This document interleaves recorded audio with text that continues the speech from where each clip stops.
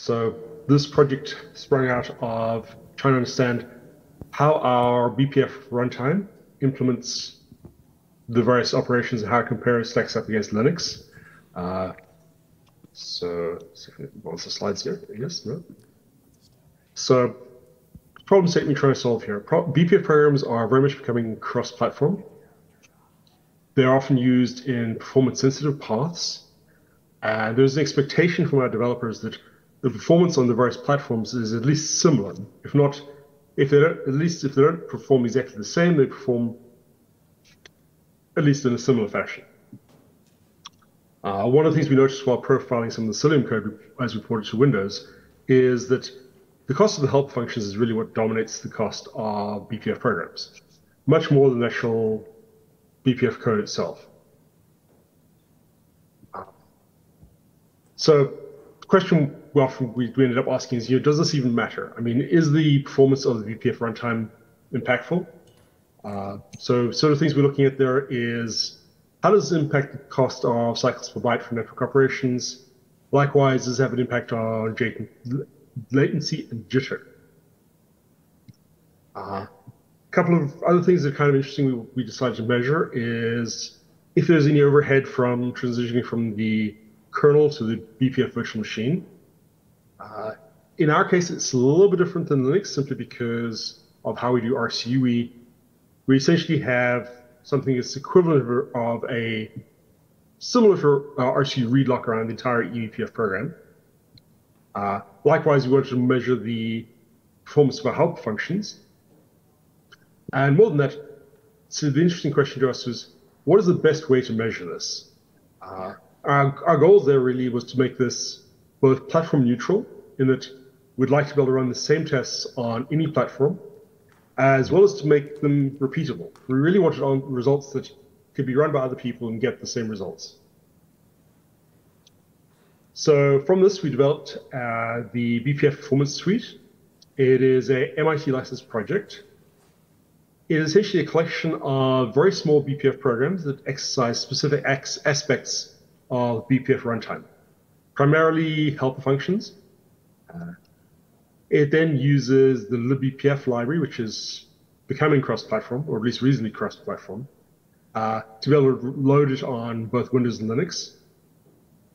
We then end up scheduling execution of the BPF program on a varying number of CPUs to execute concurrently. The reason you use this is that because BPF prog test run reports back the mean time for invocation of a program. So the tests we ran here are, this is the first of the baseline is essentially a eBPF program that just really simply just returns 0. There's nothing more than that. Likewise, we have a set of generic map tests that are for help functions that are common across multiple map types, like lookup, update, delete. Likewise, we also looked at some of our help functions, the prandom, get thektime, get nanoseconds, and tail call. In addition, there are some other special cases. For instance, the LPM map has some slightly different tests simply because LPMs are used slightly differently than traditional maps. For the LPM case, we specifically decided to take the BGP data as a set of route lengths to essentially allow us to more accurately emulate what we perceive as real-world usage of a LPM. And likewise for LRU, we have two types of tests. We have essentially random lookups, updates, and deletes, as well as what we refer to as a rolling lookup and update, where a rolling one is a small subset of the LRU map is in use, but which subset is in use slowly rolls forward through a set of keys. This gives us the behavior that a small set of our keys are actively in use, whereas unused keys slowly fall off the list, are not evicted. For each of our tests, we essentially divide it into two steps. There is a preparation stage. This allows us to pre-populate maps and other kernel state that is necessary to then run the test. This is done from a BPF program because that is the simplest way to make it cross-platform and also makes it a lot simpler to execute. The prep phase is not measured itself. It's designed to run a single CPU and just, as I mentioned, populate all the maps.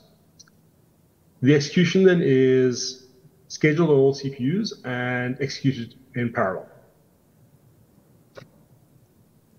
Within the eBPF for Windows project, we actually use it as part of our daily CI/CD. This allows us to track any changes to performance, both positive and negative. We actually publish our data via a Grafana website. It's accessible from our front page of eBPF Windows, but also provided a link here.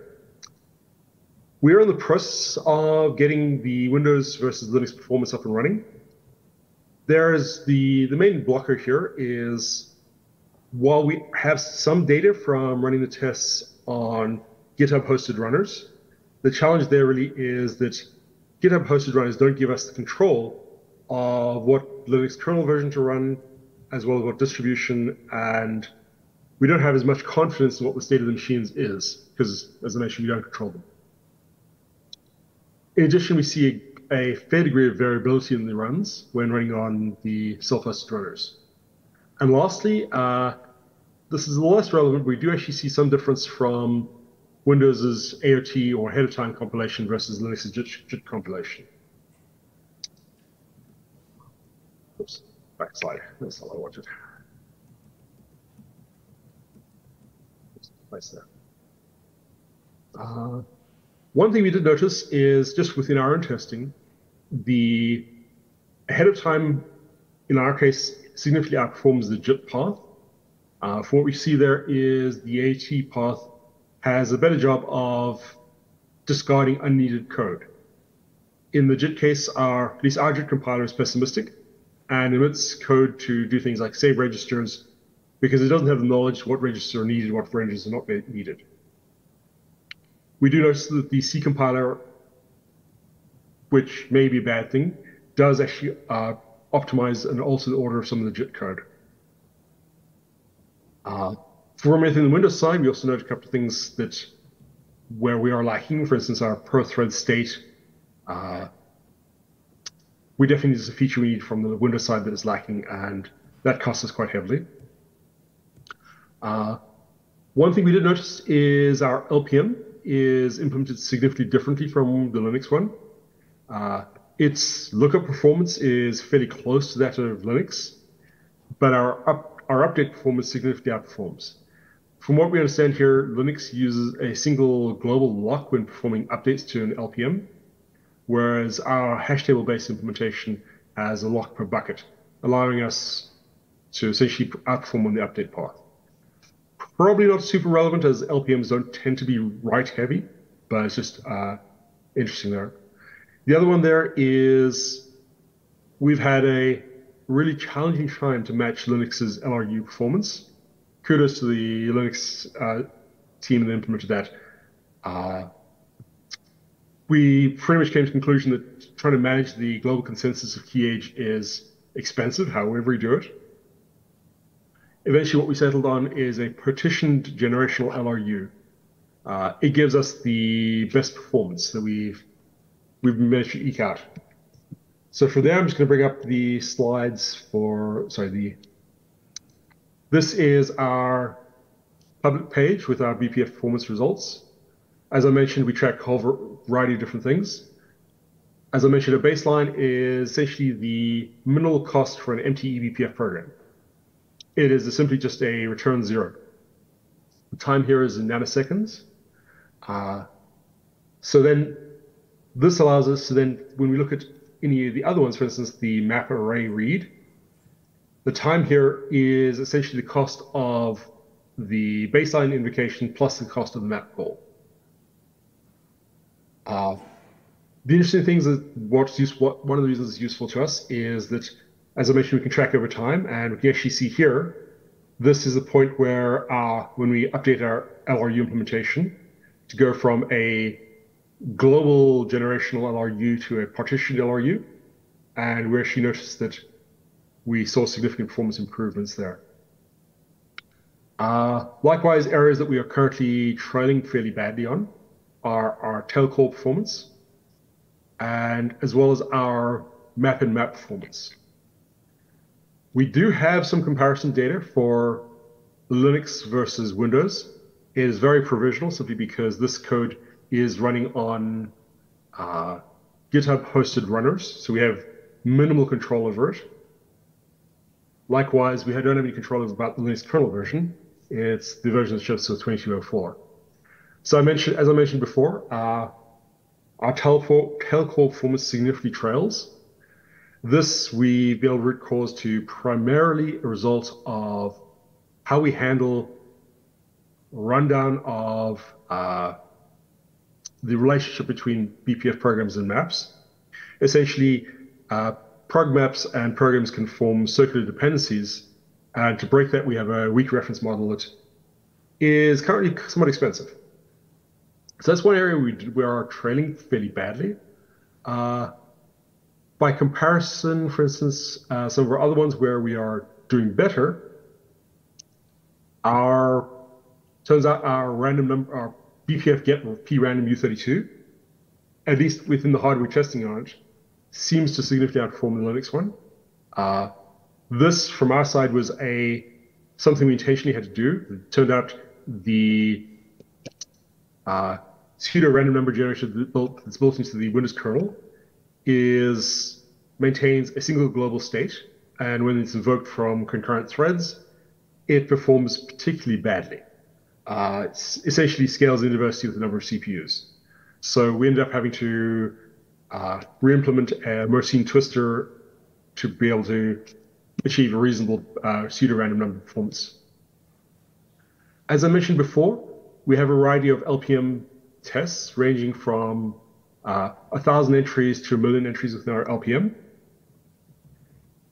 Again, this is where we run into issues of these VMs being particularly noisy, but we do see our performance, the median performance of a run-to-run is close to that of Linux, despite being a significantly different implementation, a hash table-based implementation instead of an LPM. Whereas our update, which is kind of one of the more interesting ones, is the update path. We do actually significantly outperform Linux on the update path. From talking to people because of license constraints, I can't look at the Linux code myself, but I've been told that Linux has a single top-level lock for the entire LPM, and whenever you have to modify the LPM, the replace requires acquiring the global lock. Yeah, and as I mentioned before, yeah, our tail call performance, very similar to our map and map performance. It suffers from the effect of, let me find an example of map and map. Yeah, our map and map performance trails the Linux's map and map performance. Not as badly, but it's definitely a delta there. So, at this point, I said very much intended to keep this relatively short because I realize it's approaching 6 o'clock there and don't want to keep people longer than necessary. So, at this point, I figure I'll throw it up and do any questions people have.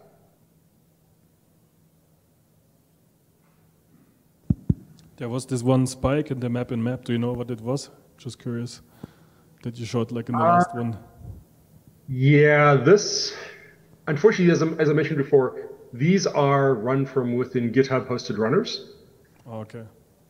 And that's part of one of the things we're trying to fix. So our daily runs for our official runs are run on dedicated VMs, where we see significantly less variability. But currently we don't have dedicated Linux VMs set up for a good side-by-side comparison. It is something we're currently working through to resolve, but yeah, so beyond merely just the variability, the other challenge we face with the GitHub hosted runners is we don't really get a choice about what Linux kernel version to run, because that was one of the other aspects which we think could be interesting is to look at how the various map types, etc., perform version to version within the Linux kernel. So that's one of our sort of longer-term goals. But yeah, the goal here is essentially as much as possible to run exactly the same code on Linux and Windows, so we can get a reasonable comparison of performance there. Another question. In one of the slides, you mentioned that optimizing JIT provides much better performance than just like Linux JIT. Yeah. So can you give an example? So yeah, one of the simplest examples there, actually. Bear with me a moment here. I can bring up the data from our recent runs. Assuming it ran last night. Yep, it did. To find the JIT one here. So in this case, this is the Windows JIT based on eBPF. Let's see if this is not the JIT. This one. So the simplest case of this is a results here. Yep, there we go.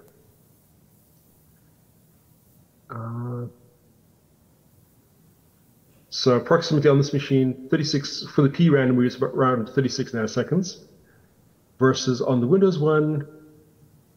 Again, the delta was from quite a while back, so it may have shrunk. So 36 nanoseconds versus 24 for the JIT. So the JIT is, or at least let me rephrase that. The eBPF JIT is approximately 50% slower than running it through the optimizing compiler. When we examine the resulting code, we see that there's significantly more code being injected, particularly for things like saving. One of the things that eBPF does, it saves all non-volatile registers, even if they're not used by that particular program, simply because our JIT compiler isn't smart enough to figure out which ones need to be saved and don't need to be saved. But in this case, it's just a trivial BPF program that's calling a single helper, just get p random, that's it? Yep. So, but the program is just like two instructions, call and return, right? Yep, essentially, yes. And what we see there is the overhead around, so in that example, the BPF program is only touching a small number of registers, only touching a small number of non-volatile registers. But because our JIT compiler doesn't track what registers are accessed, it has to save all of the registers that could be used and restore them at the end. I see. So yeah, for trivial program of two instructions, like saving extra 5 registers and restoring can have an effect. But like Linux, at least x86 Linux JIT, it saves only what's necessary. Can you do the same like benchmarking like Linux JIT versus Windows optimizing JIT? So yeah, so for the same test here, again, this is run on let's find the right one. This debug. This one, find the right one.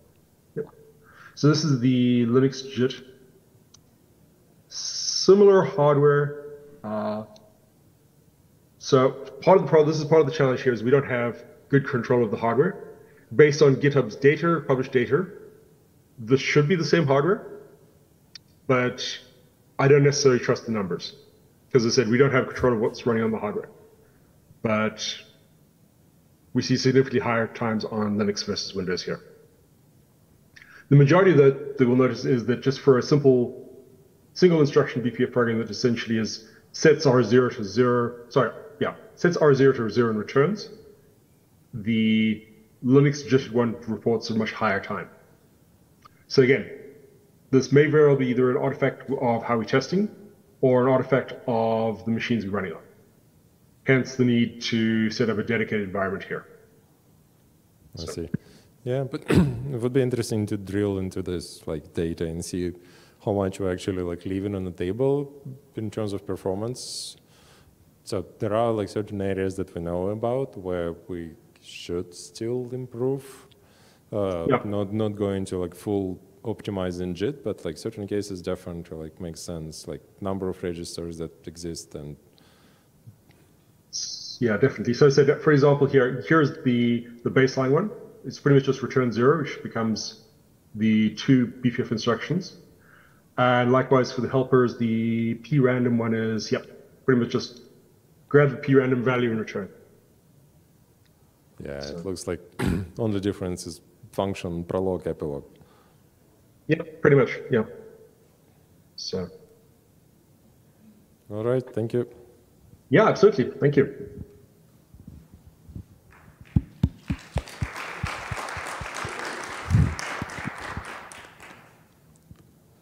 All right, any other last questions, comments? Yeah. If not, then that's it for today. Thank you very much for your time. Thank you very much.